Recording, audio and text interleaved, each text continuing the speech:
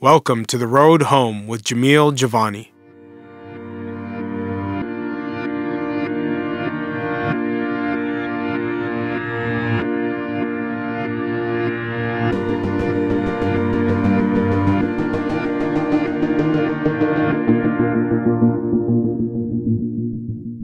On this episode of The Road Home, I will be speaking with Jason Blackwood, who is the founder and CEO of a clothing company based in Toronto called Grand Slammers. Jason is also the author of a book called I Am Jane and Finch, named after the neighborhood that he's from called Jane and Finch in Toronto.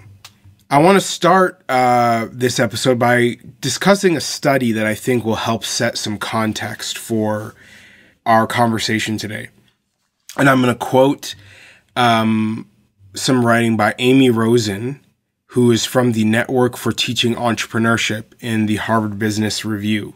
And so Amy writes about that young people who are engaged in more aggressive, illicit, risk-taking activities, scoring higher on learning aptitude tests, having greater self-esteem than their peers, and being more likely to undertake entrepreneurship ventures as adults.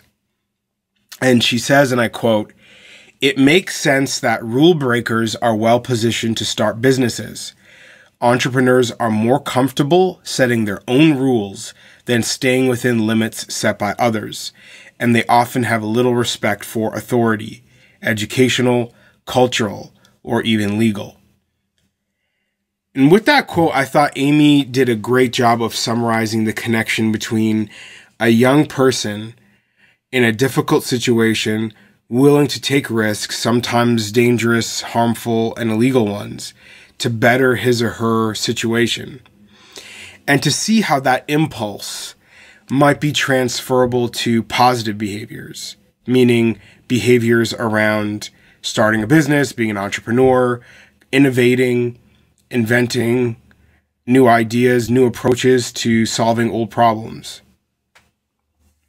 Jason, the founder of Grand Slammers, is actually a tremendous example, I think a walking testament to Amy Rosen's research, because he talks about in our conversation today the appeal of making money, right? That he was broke and he was trying to figure out how to make money, and he took some wrong turns and considered illegal activity in making money, right? And instead of, thankfully, he has moved away from those illegal activities and, changed his peer group and organized his life in a positive way. But what's important to gain from Jason's story is that he didn't give up on wanting to be rich. Right? He didn't say money's now not my priority or money's not important to me. Instead, he said there's a better way to make money. And I think that's a really key part of wanting to empower and support young people in low income environments that often youth programming and youth policy doesn't really grasp. And what I mean by that is, a lot of people who go into the nonprofit sector, who work in charity, who work in public policy, are not people who are motivated by money. A lot, not all, of course, but a lot of them are not. That's part of the appeal of working in a more charitable, public serving capacity. And I think they don't always understand or relate to the impulse of saying, no, I want to be rich. Like, to you, this might be a social issue, but to me, this is, I want to be rich, right? And a lot of young people, that's how they feel. Their ambition is to make money. So in this conversation with Jason, I think you'll see that his ability to channel that spirit, that ambition, that desire into running and starting his own business. And I think that there's some really instructive elements for how to communicate about that and how to hopefully better understand it so we can apply it more broadly in our society. But I also think that there's another element to Jason's story that's worth noting as well. And I'm going to go back to some other research on this, which is research on entrepreneurship and how businesses are started. There was a 2014 study of data by the U.S. Small Business Administration. And what it found was that fewer than 4% of 30-year-olds reported they were in full-time self-employment, compared to 5.4% of Generation Xers and 6.7% of baby boomers at the same age. Okay, so follow me here. A generation ago, 5.4% of 30-year-olds were entrepreneurs. And a generation before that, 6.7% of 30-year-olds. But in 2014, in my generation, in the millennial generation, only 4%. Now, the reason why that's significant is I think sometimes there's a myth going around that millennials, and perhaps even more true for people younger than us, are a self-starter generation. We have access to platforms and social media, new technologies, new ways of branding ourselves. And we also have, the folklore of a Facebook story and Mark Zuckerberg. And we take all these things and we assume that we're living in this age where entrepreneurship is at an all-time high, where young people are starting businesses and getting rich and making moves. But the evidence suggests that that's actually not the case, that we're less likely to be starting businesses than our parents or our grandparents. And that means we're more risk averse, right? We're afraid to take risks. That's an important data point to keep in mind, because if we want to understand how to build more business acumen among young people who have an appetite to take risks in order to better their economic conditions, then it might be worthwhile to also understand what barriers might be in their way to starting a business and succeeding. Now, Jason speaks about these issues from a very firsthand, practical perspective, and will outline some of the ways he's been successful. And also, I think you'll hear some of the obstacles he's also had to overcome, which may be relevant to the entrepreneurship journey of a lot of other young people as well. So we also talk, Jason and I, about his neighborhood, Jane and Finch, which we've discussed on a previous episode of this podcast as well.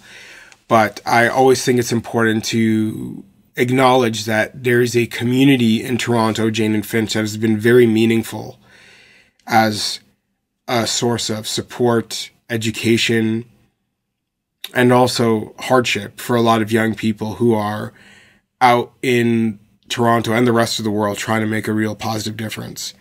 I think it's one of the more poorly understood and maligned parts of Toronto.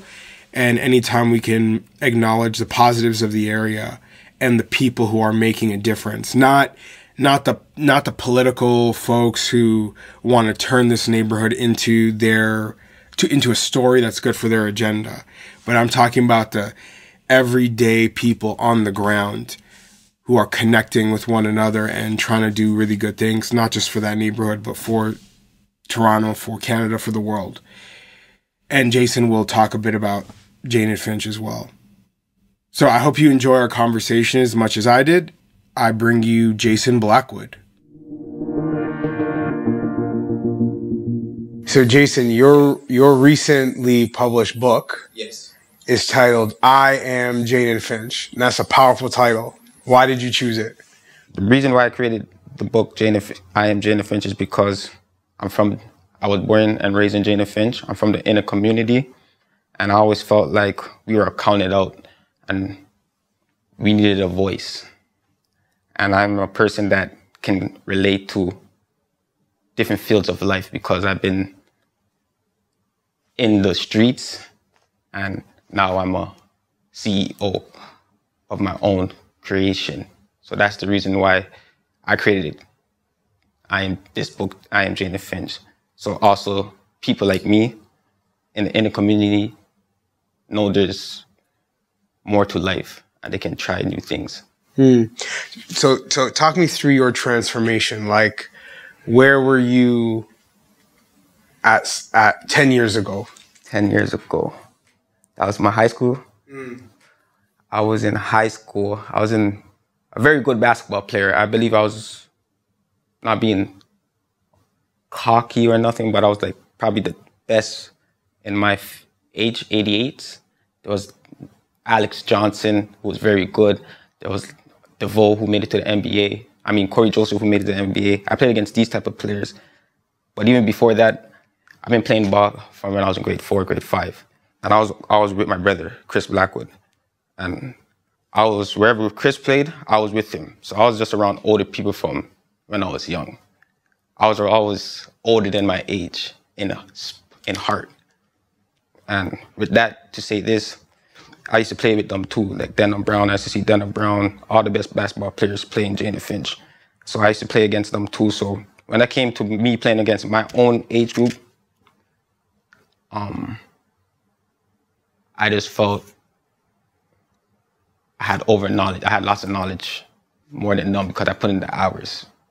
Yeah. And 10 years ago, yeah. But 10 years ago, also, I was thinking, I was in a hard spot because I wanted to know if I was going to go to the NBA or if I was going to be in the streets. Because wait, so when you say in the streets, what does that mean? So in the streets, what they say in the streets, I just think that's a word. Just where it's like survival is just where you're trying to get jobs and there's no jobs in the area, you know, and there's no elders telling you how to create an income, but what you see in front of you is like, you know, I used to sell backwards back in the days to show you where my mind frame was. I was around people who, not bad people at all, they just were entrepreneurs in their own field.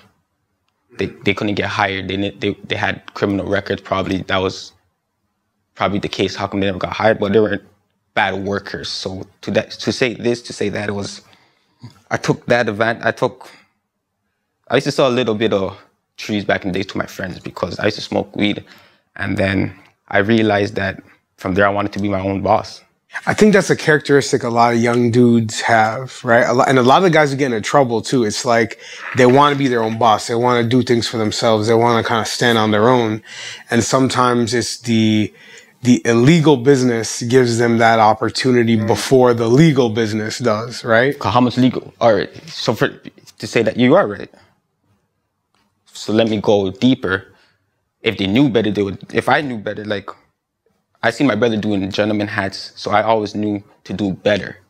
But before my brother, if you're in the community and there's no outlets, where are you supposed to know this knowledge? Where are you supposed to get this awareness from? Who are you supposed to get this awareness from? If they're saying your mom or dad, if they don't know better, who are you going to go listen to?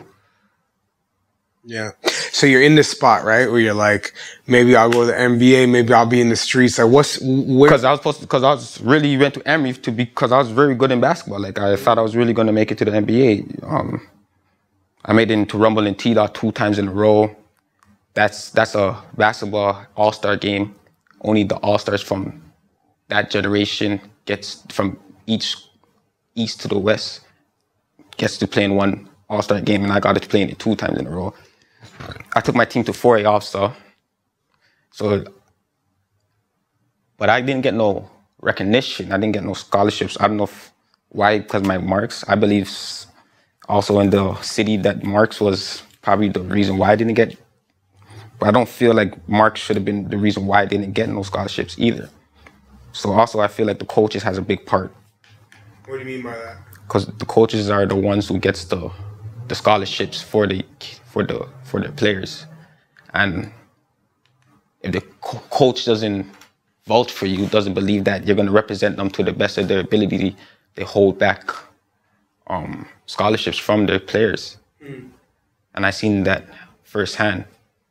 Why would a coach not be supportive of you? What was going on? Because, you know, they know you're from Jane and Finch. You know, they know you're from in the community. You know, they probably know that you smoke a little weed. You know, certain things. You know, so that's why I wanted to become my own entrepreneur, because even I created a business with my family. I'm not saying who, but we created a construction business, and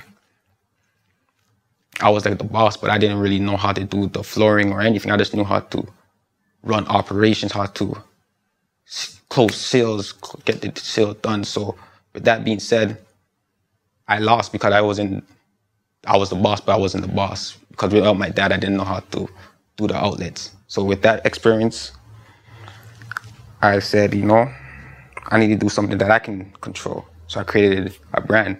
I could have been a rapper. You know, I think I would have been the best rapper, one of the best rappers if I wanted to. But I said, that's not the lifestyle or the image I want now. Because people know me in the ball world. People know who I am. So if I didn't make it for ball, I wanted to be left as somebody who's doing something big in the city, or who was not like a waste person or a bad criminal youth. So I created Grand Slammers, and the rest was history. Yeah. You told me earlier that you thought a skill that would benefit a lot of young people in the neighborhood is learning how to do sales. That's the main thing. Why? Because why you would want to teach the kids to go get a job to get money, right? That's the main thing, right? So why not teach them how to create sales, how to make money? Not in no school system I learned how to make money. The best math ever was my middle school and elementary school, and thank you God in middle school, because that was the basic math: multiplication, subtraction, addition, and division. That's all I need in math. When you're paying bills, when you're paying your rent, when you're paying car notes, it comes back to multiplication, subtraction, division.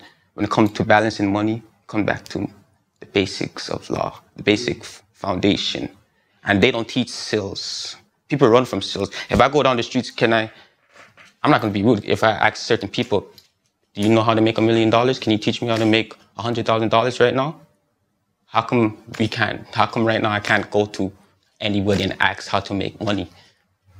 You know what I find very important in your story is the idea that, you know, it's like a lot of young dudes, they want to make money, right? They want money.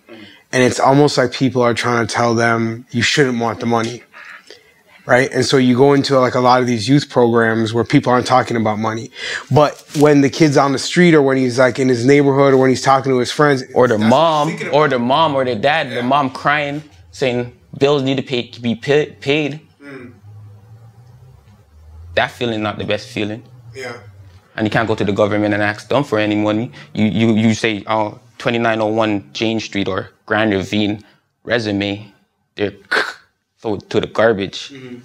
You go to Jane and Finch Mall or Yorkade Mall, how much stores are black owned or even from the community? Yeah. So let me ask this question. Why did your mind shift from I'm going to like sell trees to make money to I'm going to start my own business? Because that's not an easy switch, right? Like not a lot of people make that switch. It's not easy. Yeah. Experiences, right? And so what was the And personally, I had friends who got dipped. I had friends who did jail time. You know, I got friends who got killed. You know, I got a little trouble back in the day. So I know what's what, and I know what makes sense. And you know what? I can't sell weed worldwide, but guess what? I can sell clothes worldwide. And why did you choose clothes? Like, what was? Because I didn't want to be a rapper. I said I became an author for my first book, but I didn't even like to read back in the days, you know? But I just realized too in the school system, it's not that we're bad kids, it's just that we are so knowledgeable from reality because we deal with the streets, we deal with reality things every day, that this history, Canadian history and all these it doesn't make sense to us, so we pay least attention to it. But you see, what we want to learn something, we do the most research. We're the most wisest. And you also went to school. I went to all academic classes. Yeah, no university or college, but I did 3 programs, 18 months. So tell me about those programs. So during those programs, I learned more how to do a 30-second pitch. So like right now, I can tell you what Grand Slammer is. Grand Slammer is a brand that symbolizes staying positive, staying consistent, and sacrificing for better. Before you're a billionaire, you're a millionaire. Before you're a millionaire, you're 1,000. No, I did the 30-second. I can go on and on, but I learned the 30-second pitch. So anywhere I am, I can do that. That's what I learned. I learned how to deal with other people. I just learned more. I already learned so much from experience from the street. It's just me finding the right things that make sense to me. Like how to apply your sales skills to another industry, perhaps. Yeah. I was a student. Yeah. You know. Where do you think you find that motivation inside yourself? From my brother, from my family, from the people. Tell me about your relationship with Chris, because I think that's you guys have a special that's bond. like my twin. He's older than me, but they say I look older than him. That's good. Chris is a very good role model. You see what I'm saying? He didn't want me to join the streets back in the days, but he had to go play ball. But before then, he had me with him everywhere. My dad is in the picture, but my dad also did his own things. Then Woods was like the dad. So Woods always made sure I was good. He always taught me good. I was the first person to join the gentleman hats. I seen him doing that. I was deep in the streets back in the days, and I seen him, seen what he was doing. So I always knew that I'm gonna look like towards. I always looked at it like this too, because street people, not street people, but those people who's involved in streets, they stress out a lot. They overwhelm. And I always looked at my brother. He's always humble and calm. Money is the main issue, but he always played it humble. So I always admired him for that. And from there, I always said, I can learn a lot from this brother right here. So, because he's from Jane and Finch too, and he was around bad too in the 2005 year of the gun. He was in Jane and Finch too. But look what he became and who he became. He never did nothing with the streets ever. What do you think makes Chris so unique? Like, he's a different kind of cat, man. Like, his leadership in this neighborhood is special. And you've known him as well as anybody has. Like, what do you think it is about him that lets him reach so many people? He's a real person. Sometimes he gets taken advantage of. But the reason why, because he has that clean heart. He's a clean-hearted person. He will give before he receives. And that's what I learned from him. Yeah. So, Grand Slammers, how long have you guys been in business now? Roughly 4 years, 3 to 5 years, I can say. Yeah. I still feel like it's 1 year. I still feel like it's the beginning because I'm still learning. Yeah. What are some of the things you've learned since you started running your own business? I learned that, it gets lonely. People think that you're automatically winning. Or people think it's easy, but it's also a blessing when you get the support and you see people were in it, like Jamil. Like, it's a good feeling. So that feeling is priceless. It's better than money. And I'm just happy to see where it's going to go in the next 5 years. Hopefully we can get some investors. We want to do like a road wide. The whole world grinds. Third world countries grinding. Everywhere grinds. This is a lifestyle. This is the lifestyle. I heard you're doing this, that. You're grinding. This is the lifestyle for billionaires or to people who want to gain billions. I created something that is going to be here for generations and generations and generations, because every day there's going to be a baby born and they're going to grow and the grind's going to continue. So this brand is relevant. For people who have, let's say, like, their life is in the business world, right? Yeah. People who didn't come from Jane and Finch, maybe they come from a very different place. What does the business world have to offer a young man coming up like you? Freedom. Because, it's not easy to become an entrepreneur. But once you start like making your first sale, as I said, like you become more believable. You have more confidence. I believe confidence is a big role in business. You need to have inner confidence. Without that, then it's going to be very difficult because it's not easy. But I told them to find their passion and create a business in it. And find like-minded people. Because when you're working, it's not that, it's nothing wrong working. But just don't make that if working's your goal, then work all day or all night. If that's not your goal, chase your goal. With discipline and make it work. Yeah. I think one thing people who have not spent time in a neighborhood like Jane and Finch don't always understand is that I think a lot of kids here grow up without seeing the business world as a place where they could be successful. You understand? Like you might never interact with a business leader. You'll see a lot of nonprofits and social workers and teachers and cops, but you might never see someone who runs a company. Yo, I did not know what Jamestown, I did not know Rex, I didn't know nowhere until I was in high school. Like I stayed in Jane and Finch. I didn't take a vacation. I didn't be on a plane before. Like all I know was Jane and Finch. And it's because of a teacher that I got suspended at Emory got me. Her name is Carrie from the Peach program. This is a program you go to when you get suspended. I was the type of player, in my book, if you read it, I was the type of player that was suspended and got to play basketball. The principal who suspended me and the vice principal who suspended me made me play, and they were watching me on the Saturday against Eastern Commerce. So these are the type of things that was going on. But my teacher from Peach, she always looked out for me and youth from in the community, and she got me into the school program. And then I just got into the next, to the next, to the next. And what was the impact of like seeing that business world as an opportunity for you?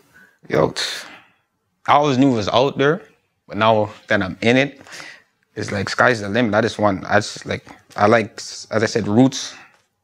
I like roots. Roots is, before me, there was roots, you know, and I just like how they're everywhere and they're in the urban communities. So I just want to build my franchise like Roots, or do a partnership with Roots, or do partnership with Canadian brands, because we're going to be in Canada. So even if you mess with us or don't, we're out here. We're going to be touching near you within the next 5 years. Check out Jason's clothing company, Grand Slammers, on their website, grandslammers1988.com, or find them on Instagram at Grand Slammers Apparel. As always, thank you for listening.